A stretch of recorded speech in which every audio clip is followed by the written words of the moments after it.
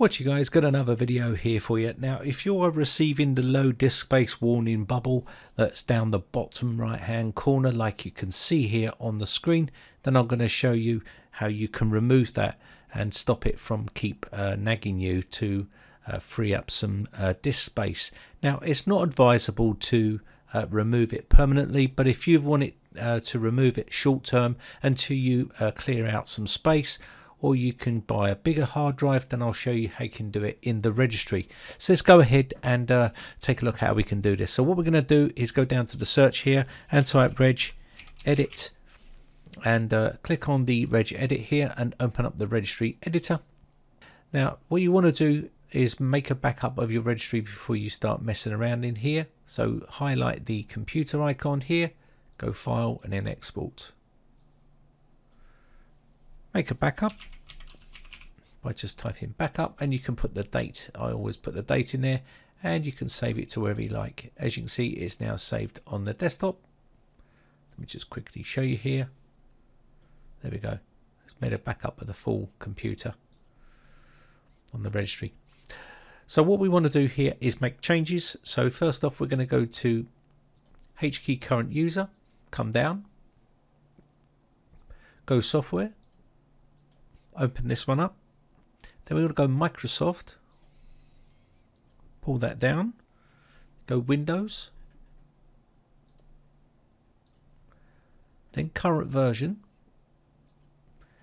Inside CurrentVersion, go policies.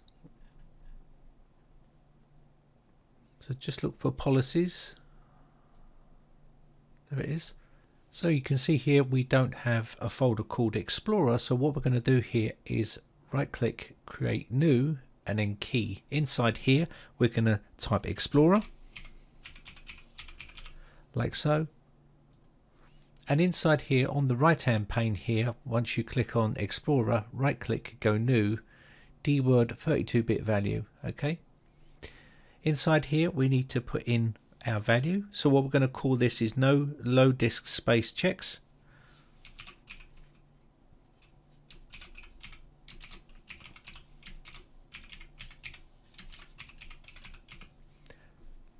Just like so. And click on this, and you want to change this to a value of 1. Click OK, and that should then stop that from appearing. And that's pretty much it. Just a quick video there to show you how to disable the low disk space warning error message. Now it's always advisable to clear up some of your space on your drive until you take the drive out of the red zone, because if it is looking something like this, what you see on the screen, then that is not good, and you definitely want to clear some space, because it's not good for the drive to run it at full capacity. Anyway, I'm going to wrap this one up. My name is Brian from briteccomputers.co.uk. Thanks again for watching. Bye for now. Now if you haven't subscribed yet, hit the big red subscribe button on my YouTube channel and hit the bell notification button next to that to be notified when we upload new videos.